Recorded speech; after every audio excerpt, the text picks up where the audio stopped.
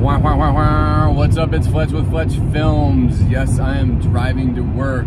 I have got no time, folks. I got no time. It's Black Friday. Going to sell some cars, but skeleton crew. That's what we need to talk about, folks. I am worried. I mean, whoo! I was 4 years old. I was born in 1973, and in 77, you know, when the original Star Wars film came out, let's be honest, folks, it was revolutionary. All that hype, all that revolutionary stuff, people were blown away, and it's just been watered down more and more. I have got high hopes. I really want this Skeleton Crew to be a good show. After the bad taste of The Acolyte, dear God, yeah. So, the one thing we got, I don't know if there's going to be other YouTubers are calling member berries that just, they're really going for this 80s vibe. If they nail it, they nail it. Urkel, okay, so number one, little spoiler alert, so, you know, even when they threw in Jack Black in Mandalorian, it kind of took you out of it. So I'm worried about Urkel. If he's just a quick cameo, then that's great. And then Jude Law, I'm excited. He is a great actor. He is really passionate from what I've seen about the Star Wars fan base and the Star Wars, you know, universe. And then just I really hope. I mean, my point of pointing out my age in the beginning, and there's just people that are, I think, into Star Wars are passionate fans like me that are 50 years old, 40 years old, 45 years old, or they were really passionate about the prequels, and they're gonna watch. They're gonna be in there for Andor, for all the stuff that's been coming out with Disney Plus, and just it's really gonna, you know, hit medium to lukewarm, and we're gonna say, hey, that was fun, but it's not gonna get the views and the hype that they hope for. I don't see people going out and subscribing to Disney Plus just to see this show.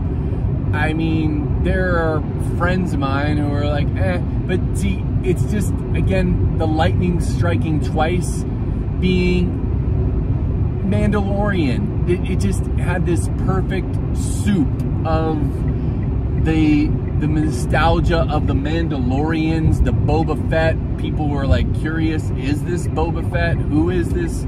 Who is this guy in this cool armor? And then the hype started with the Yoda, little baby Yoda, the cuteness factor. And then it was the pandemic, and we were all trapped at home, you know, and we just had, you know, only so many options. Well, we had whatever, streaming television. It just was the perfect storm to just skyrocket that show to the stratosphere. And I am really worried about I mean, they're really pushing it. See right here, the 80s nostalgia, just they're really pushing it. And I even pointed out in one of my previous videos that they were like boom boom boom boom, taken off of like Ferris Bueller, and it was like, what are you in for? And it just just too many. They were already dropping too many like cringe moments in the trailer, but man, I really hope they pull this off. They got the Wolfman guy. I mean, they're recycling some cool background characters from the Cantina, so you kind of got that Wolfman character coming out. The Pirates theme is good. Now, this could attract kids, and whatever people, you know, have kids, and the kids could run with it, and it could be a phenomenon. I don't know. I really hope so. I really hope that the kids of our generation get a type of Star Wars. I just, there are so many YouTubers out there that are just bash. I really hope I'm not one of them in the next couple weeks. You know, and that's, but the other thing is that Star Wars fans are brutal. They're brutal. So just, man, I really have high hopes that they can pull this off.